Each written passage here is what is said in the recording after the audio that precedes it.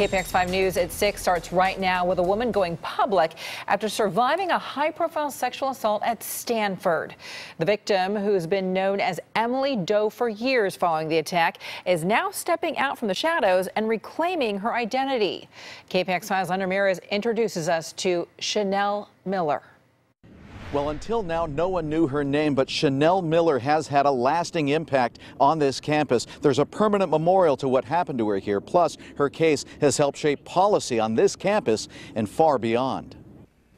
You don't know me, but you've been inside me. For the first time, Chanel Miller stepped in front of the cameras, revealing her identity and new details of her ordeal in her memoir entitled Know My Name. In this clip from her appearance on 60 Minutes, Miller reads from her victim statement that had a profound impact on her attacker, Brock Turner, and the judge in her case, Aaron Persky. I had to force myself to relearn my real name, my identity, to relearn that this is not all that I am.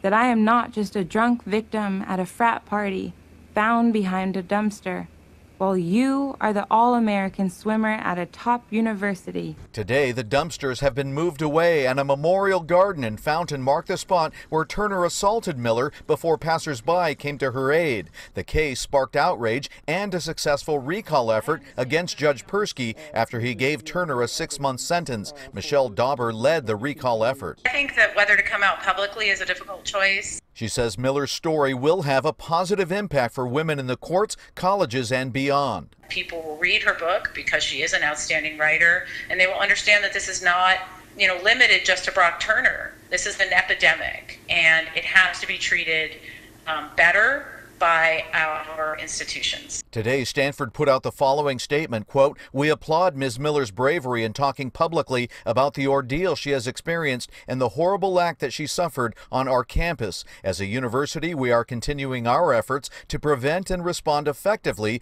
to sexual violence with the ultimate goal of eradicating it from our community." On 60 Minutes, Miller chokes up, perhaps indicating that she is still paying an emotional price for her ordeal. You cannot give me back the life I had.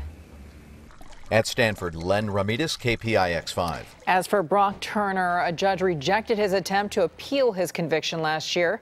Turner is required to register as a sex offender in his home state of Ohio, where he now lives.